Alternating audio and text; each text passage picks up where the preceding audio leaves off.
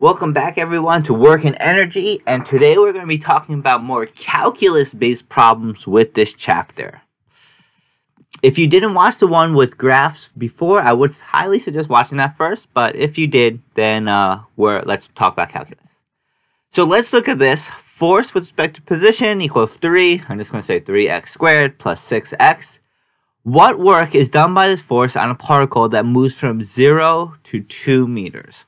So, like we should have learned from the last chapter, the area under the curve will give us the work. So, the area under the curve is the same thing as the integral. So, the integral of force with respect to position will give us work.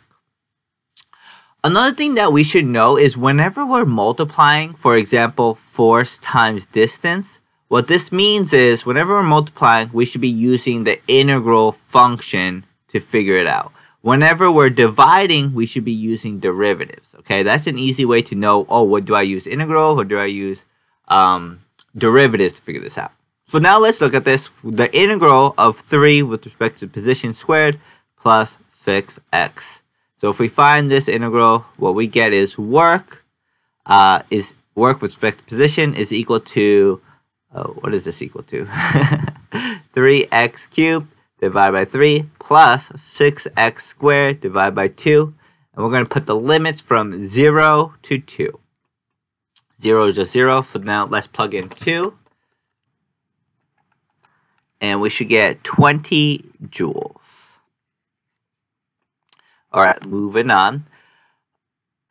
Alright, let's look at example 34. How much work is done by this force from 0 to 2.6 meters? So we have this, and again, finding the integral of this, and the integral of is going to be the work is going to 3.73 x3. So then this is going to be 3.73 x to the 4 divided by 4 limits 0 to 2.6. Let's find what this is going to be equal to. So let's just do 2.6 to the power of 4 times 3.73 divided by 4. And we get is 42.6 joules of work. Okay, moving on. Okay, so this one's a bit more tricky. Let me change my cursor real quick.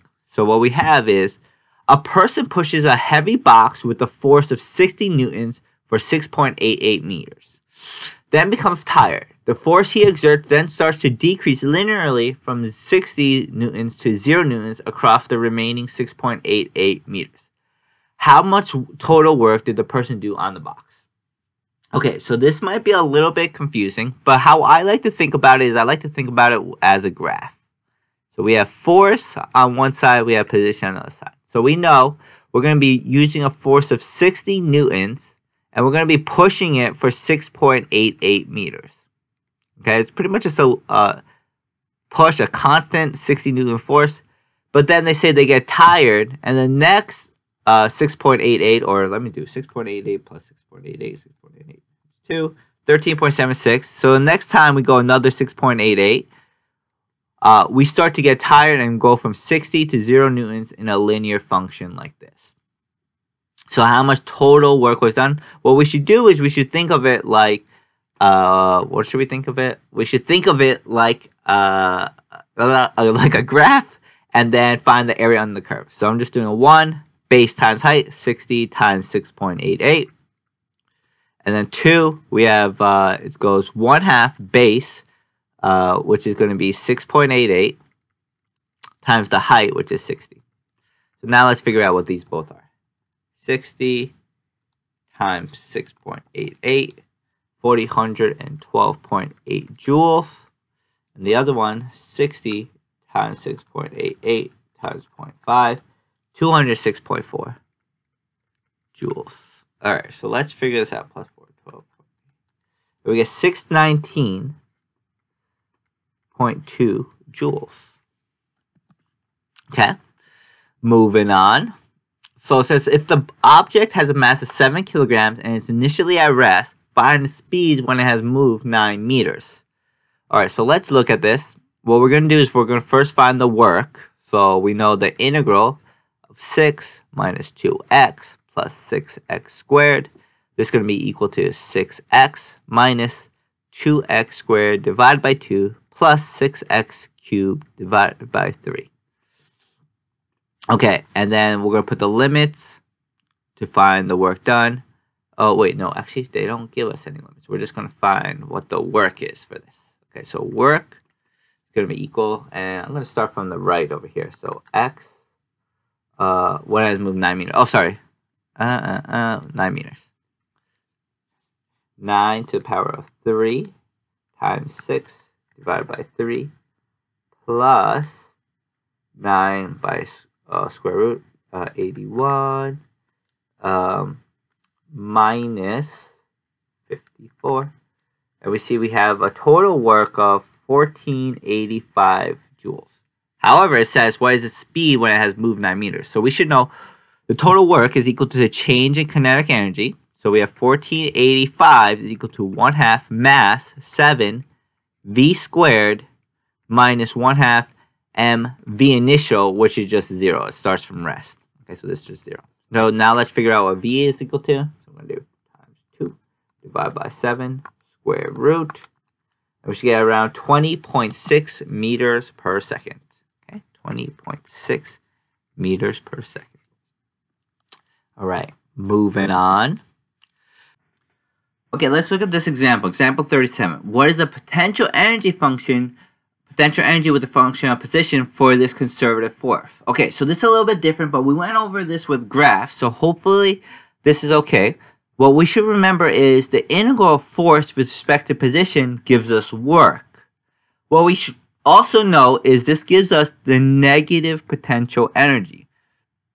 We should know that the work being done on an object is equal to the negative potential energy. And let me try to explain this a little bit.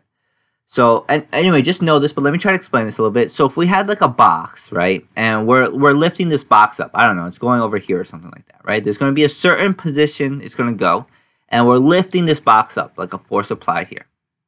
However, what we know is gravity is going to be pulling it down like this. So even though we're doing work on this, the potential energy, the gravity, is going in the opposite direction.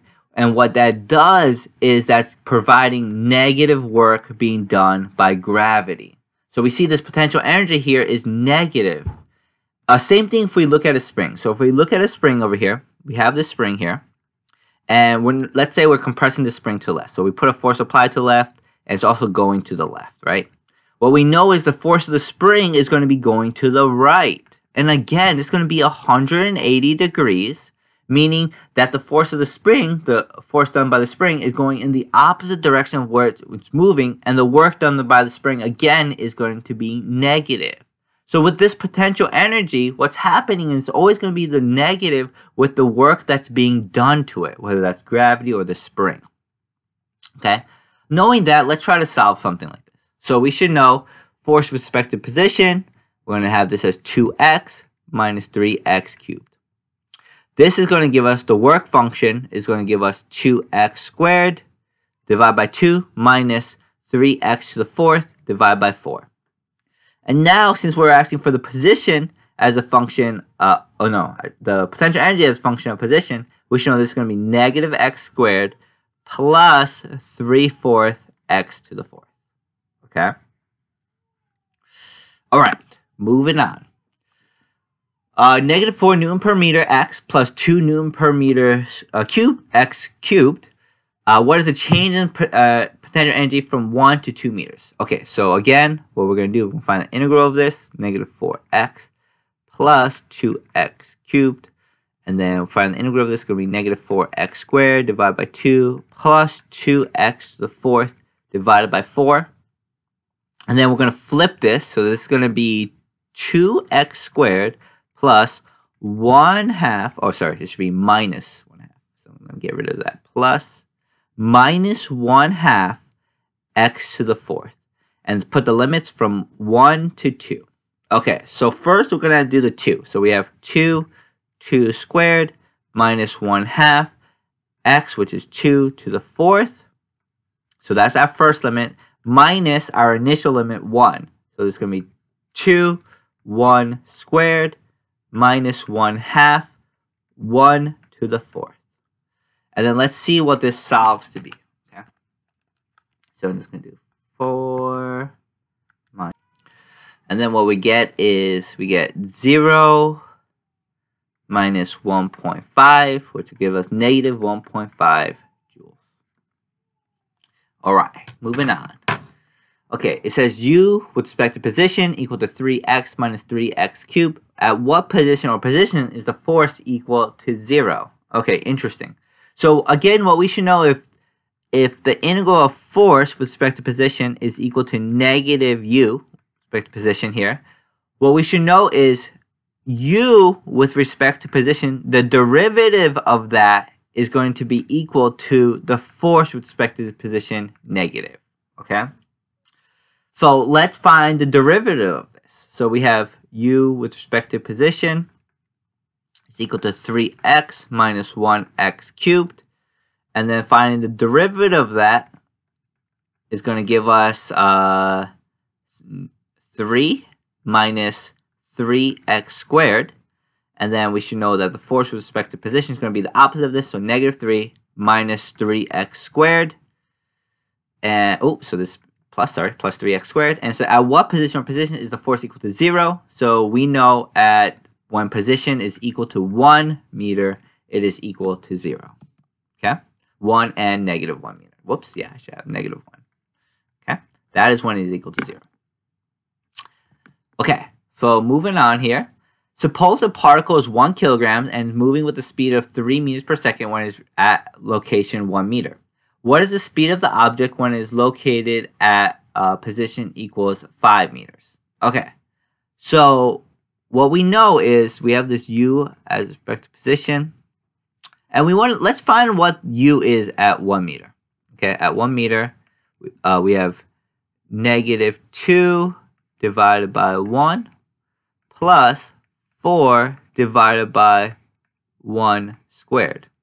And let's see what this gives us. Negative 2 plus 4 looks to be negative. Oh, no, it's going to be 2 joules. And then we know at this point also, let me make an underline here.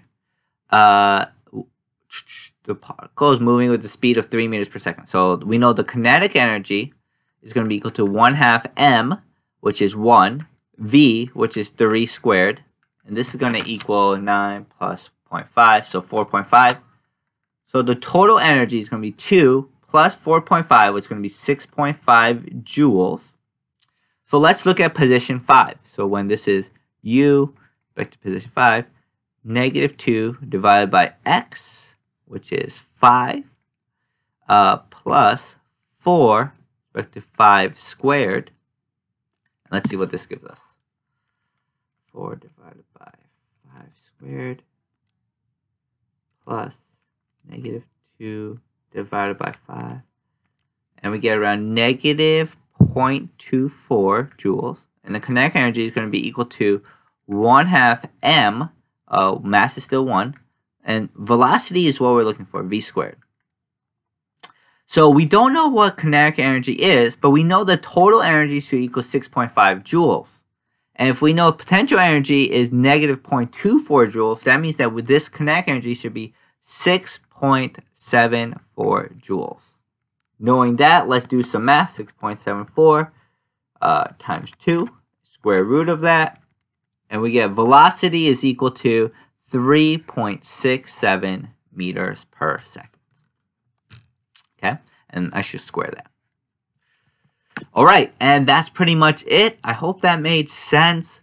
A key thing I want to go over, whenever you're multiplying, find the area on the curve, you're using the integral. Whenever you are dividing, whenever you're finding the slope, then what you're doing is you are finding the derivative. Okay, so derivative, the slope there. Okay, so you're doing the derivative of that. All right, guys, thanks for watching, and we'll do more next.